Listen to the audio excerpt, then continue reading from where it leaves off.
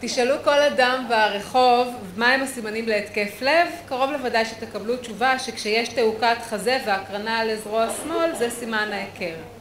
האומנם? מתברר שגם כאן נשים וגברים הם סיפור שונה לחלוטין.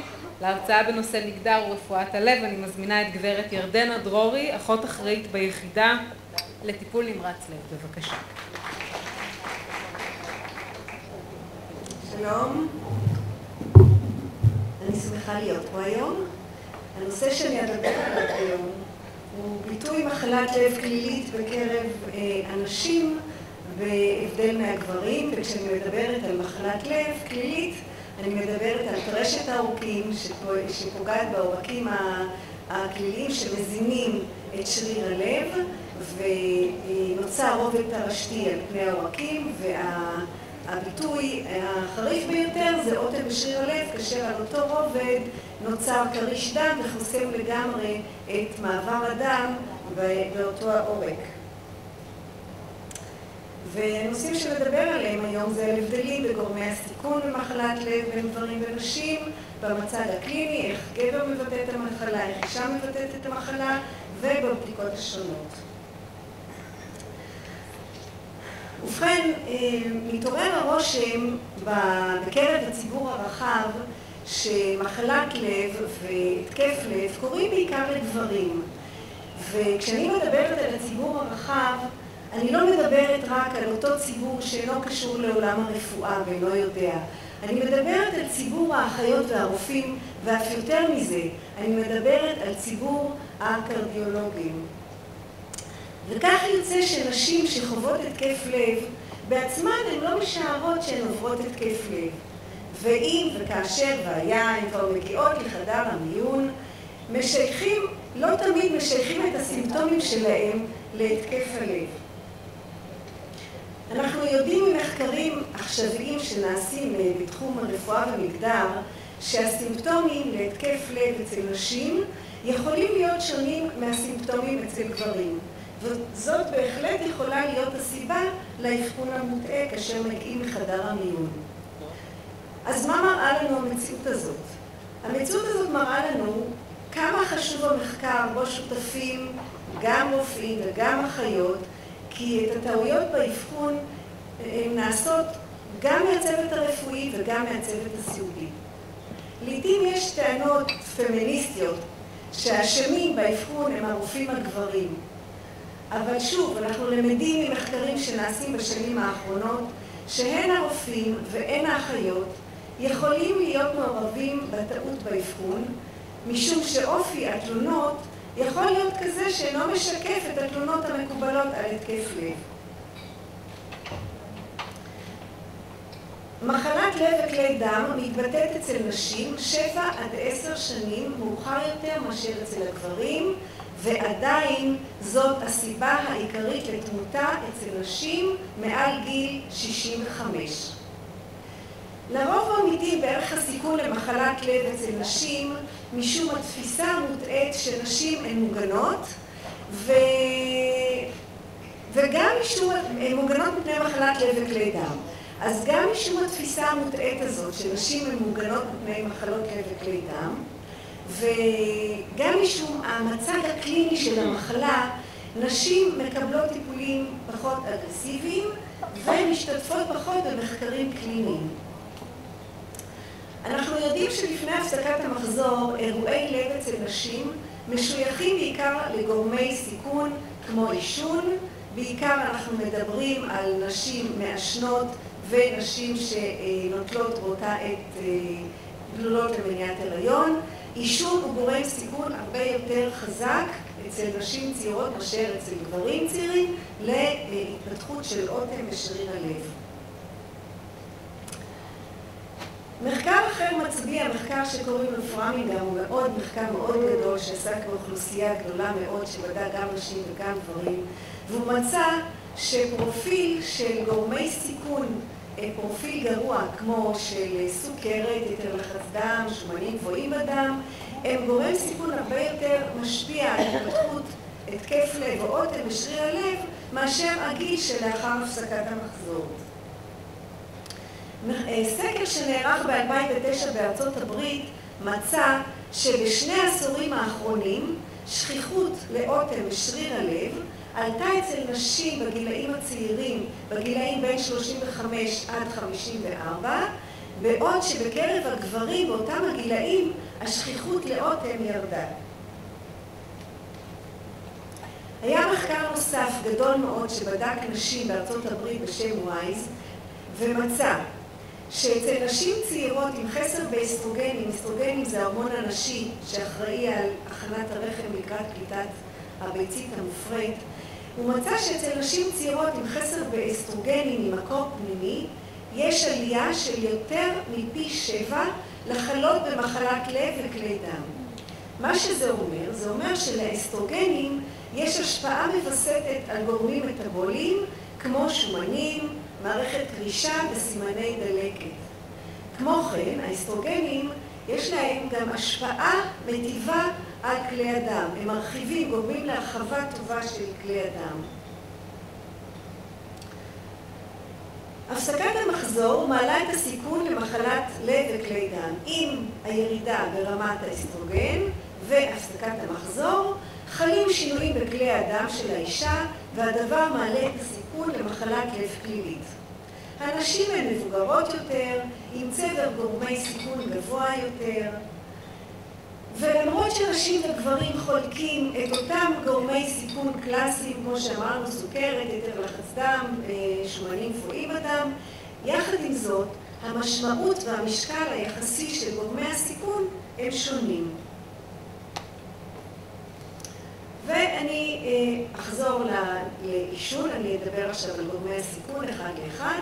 אז כמו שאמרנו קודם, עישון מזיק יותר לנשים צעירות, הוא מגביר את הסיכוי לאוטם של שריר הלב. מה שעושה העישון למעשה ההשפעה שלו שהוא גורם לירידה מטיבה של האסטרוגן על כלי הדם. הן גברים והן נשים עולים במשקל במשך השנים, נשים עולות יותר אחרי הפסקת המחזור, וריכוז השומן אצל הנשים אחרי הפסקת המחזור נמצא יותר באזור המותניים, באזור הבטני, באזור האיברים הפנימיים, והדבר הזה יכול להוביל לסוכרת מסוג 2. נשים שלוקות בסוכרת מצויות בסיכון לסיבוכי לב וכלי דם יותר מגברים.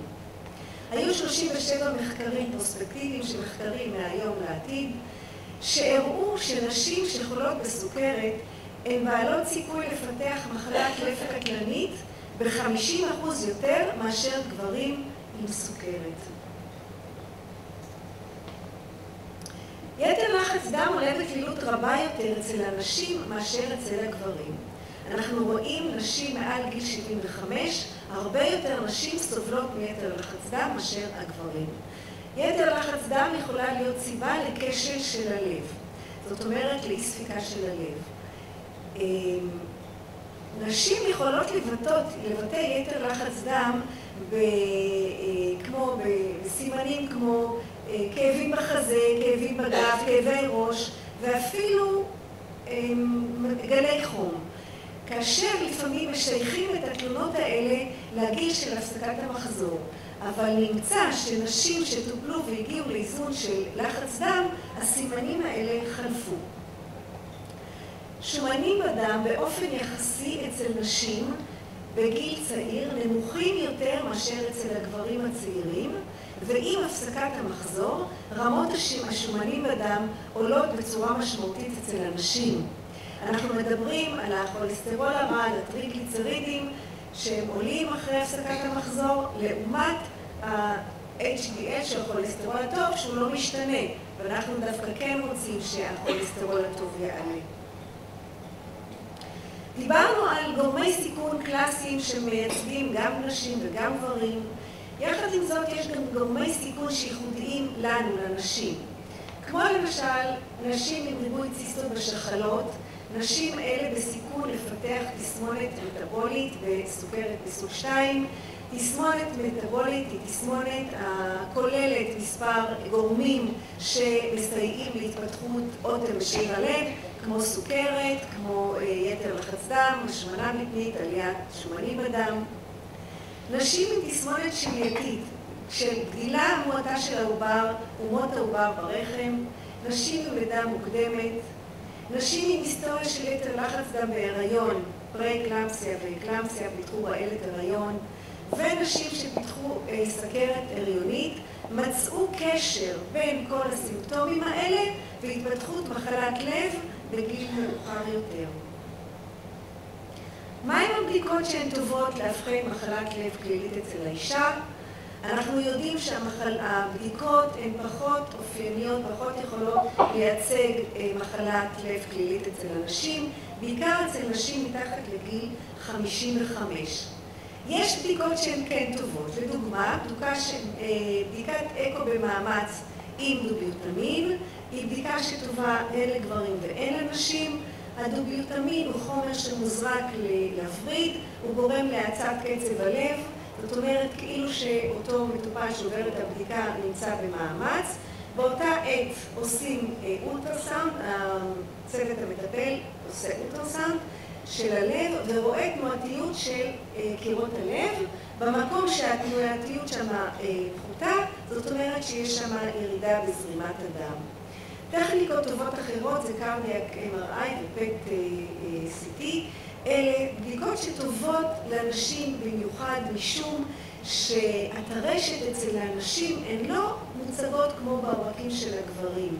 אצל האנשים אנחנו רואים טרשת מפוזרת על פני העורקים, ואנחנו רואים גם את הטרשת בעורקים הקטנים, במיקרו-וסקולר. לעומת זאת אצל הגברים אנחנו רואים טרשת בעורקים הגדולים שניתן יותר בקלות לראות אותם בצנתור.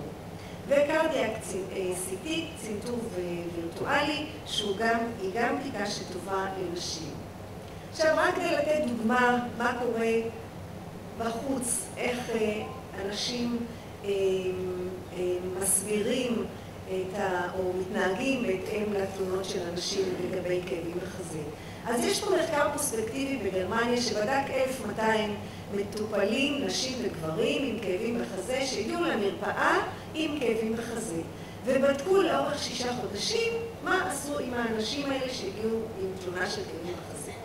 הממצאים היו כאלה שהרופאים סברו כי הכאבים בחזה נבעו ממחלת לב באחוז יותר גבוה אצל גברים מאשר אצל נשים. זאת אומרת שגבר מגיע עם כאבים בחזה, יותר מייחסים את הכאבים שלו לאיזשהו אירוע לב, כאשר אצל אנשים פחות משייכים את הכאבים האלה לאירוע שנובע מהלב, שהמקור שלו בלב.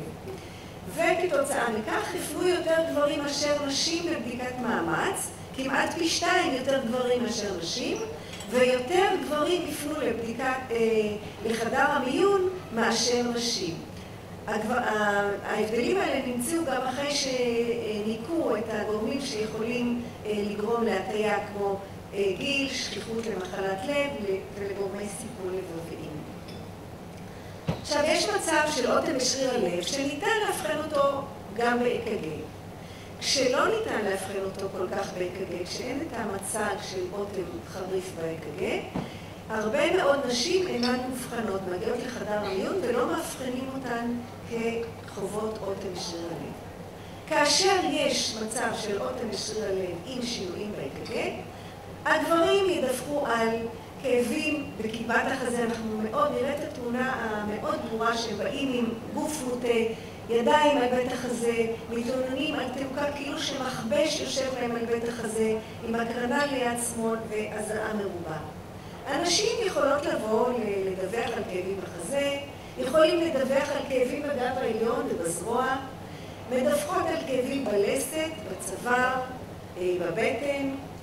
יש סימנים נלווים אצל נשים שפחות רואים אותם אצל גברים, כמו בחילות והקאות, והסימנים האלה יכולים להסוות את הכאבים בחזה אצל הנשים.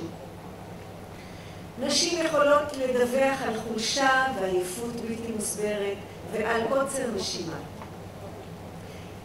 כמו כן, נשים שחוות אוטם חריף בשריר הלב, יש להן סובלות יותר מסיבוכים בשיעור הרבה יותר גבוה מהגברים.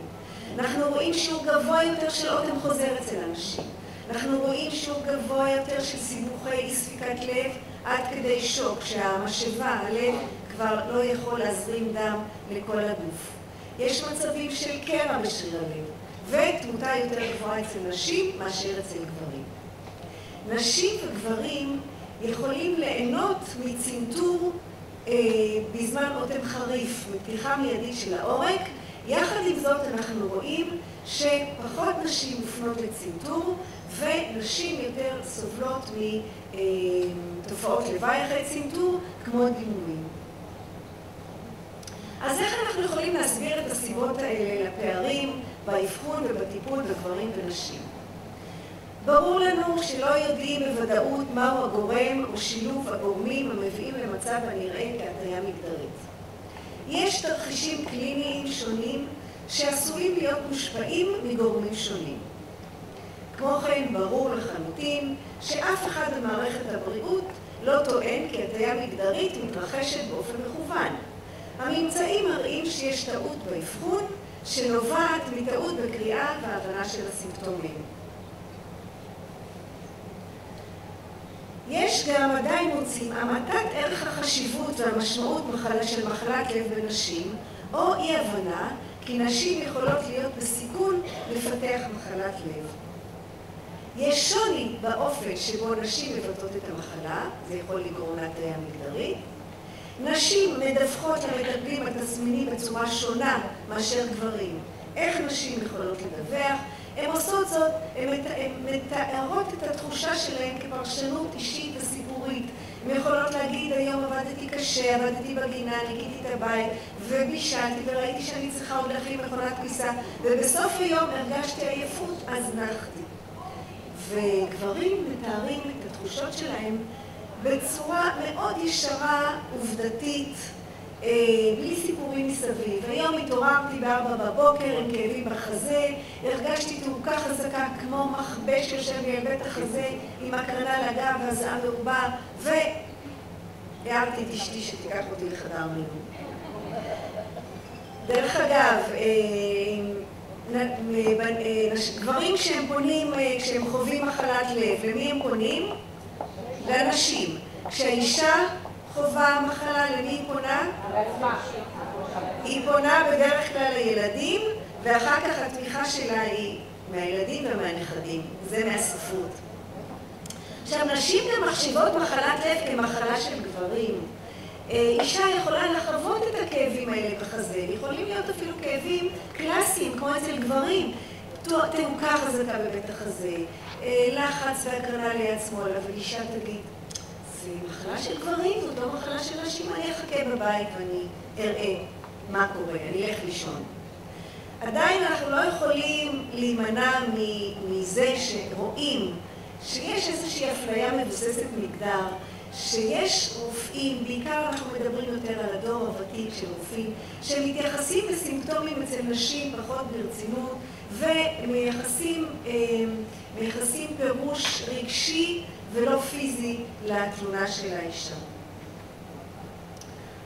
איך אנחנו מתמודדים עם המצב הזה? יש לנו 3 מדרגות.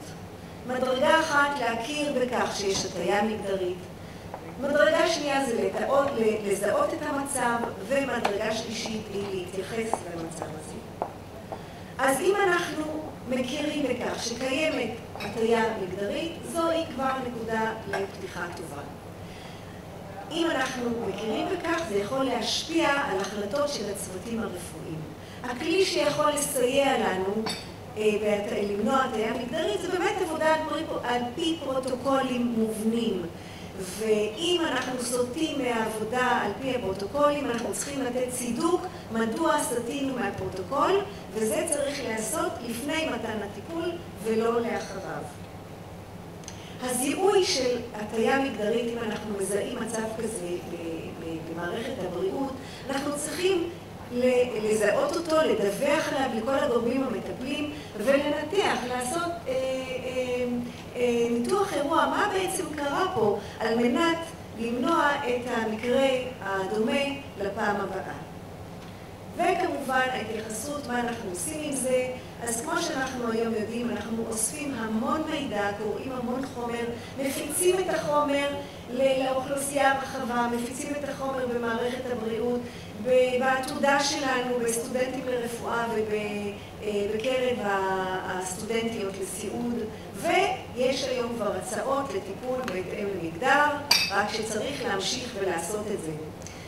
אני רוצה לסיים במשפט מאוד אמיתי ויפה שאמר נלסון מנדלה, שעשה הרבה מאוד שינויים משמעותיים בחיים שלו, במדינה שלו, והוא אמר שהחינוך הוא הכלי החזק ביותר והמשמעותי ביותר על מנת ליצור את השינוי. אז בהצלחה. תודה רבה.